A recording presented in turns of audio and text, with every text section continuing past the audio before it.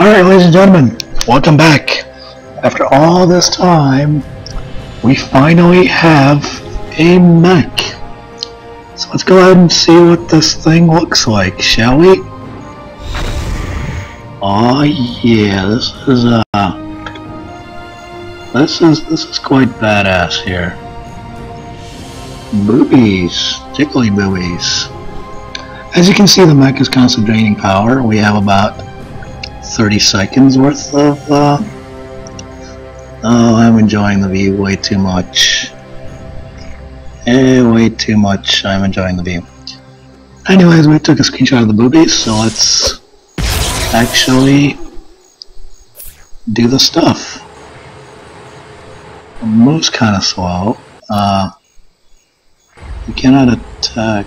Oh, that's an NPC. Oh my god, I feel stupid. Let's go ahead and attack this guy. Kinda nice, okay. Interesting. And that was it, folks. That was mech combat in Scarlet Blade.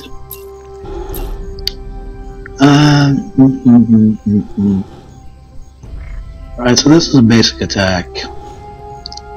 There is absolutely no point in keeping it on the list. Like, so yeah, it's somewhat disappointing.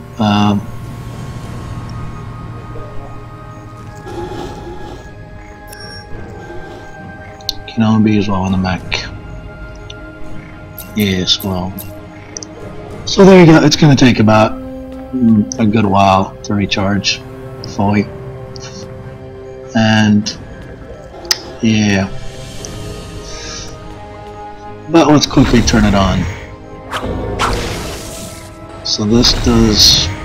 I just want to see what this actually does.